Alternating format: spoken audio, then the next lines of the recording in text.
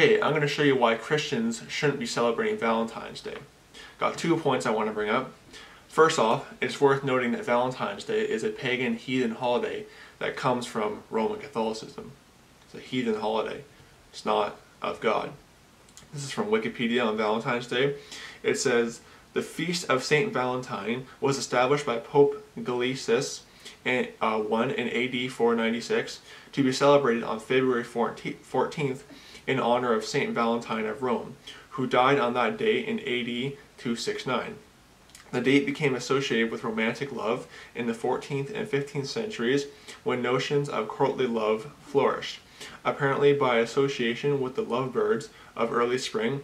In 18th century England, it grew into an occasion in which couples expressed their love for each other by presenting flowers, often confectionery, and sending greeting cards known as Valentines.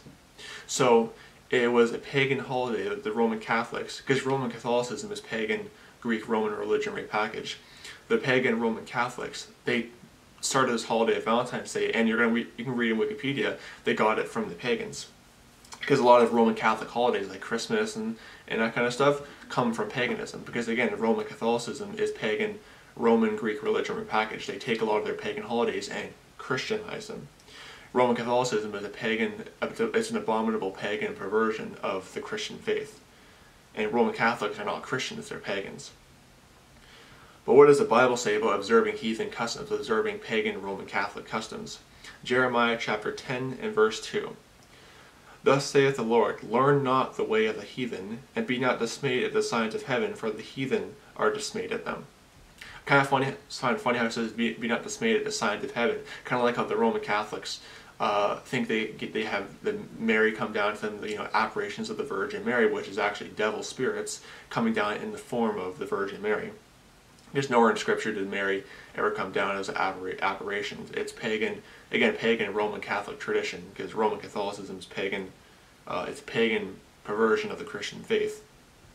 But you're not supposed to learn the way of the heathen. And in Roman Catholicism and their holidays like Christmas and Easter, Easter in the sense of the Easter Bunny and all that other stuff, it's the way of the heathen. You're not supposed to learn that way. Again, Roman Catholicism is the way of the heathen. But secondly, notice how it talks about how Valentine's Day is a date for love and romantic relationships. Well, secondly, the next point is that Valentine's Day is a day of fornication and promiscuity.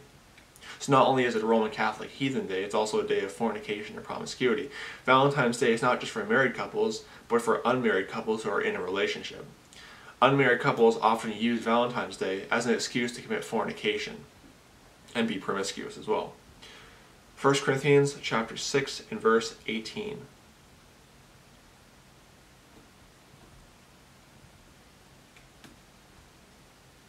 Flee fornication. Every sin that a man doeth is without the body, but he that committeth fornication sinneth against his own body.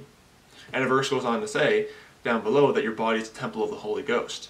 So why would you go out and be promiscuous and commit fornication when your body is the temple of the Holy Ghost? No, you take care of your body, because your body is a temple of the Holy Ghost. 1 Corinthians chapter 7, verses 1 to 2.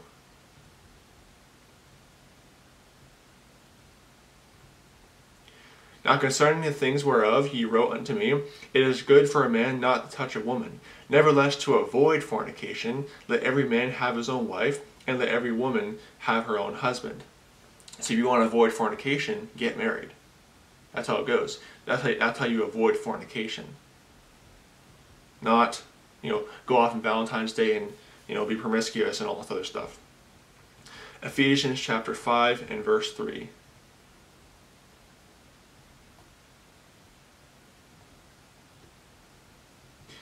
But fornication and all uncleanliness or covetousness, let it not be once named among you, as becometh saints. When you're a part of the body of Christ, you don't let this garbage creep in. You don't let this promiscuous fornication creep in. It's not supposed to be named among you. You're a saint now. You're no longer a sinner in the sense of being in bondage to sin. You're a saint now. So don't let it be named among you. 1 Thessalonians chapter 4 and verse 3.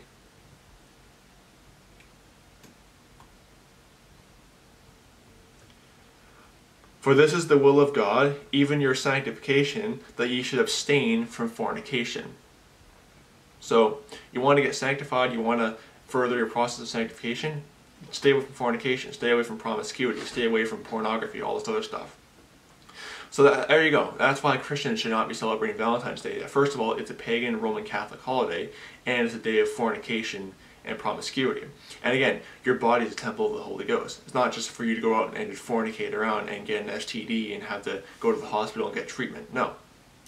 It's a day for, Valentine's Day obviously is a day of pagan Roman Catholicism, but biblical love, proper love, is marriage. That's what you do. You know, you want to avoid fornication, stay away from promiscuity, stay away from Valentine's Day, and get married.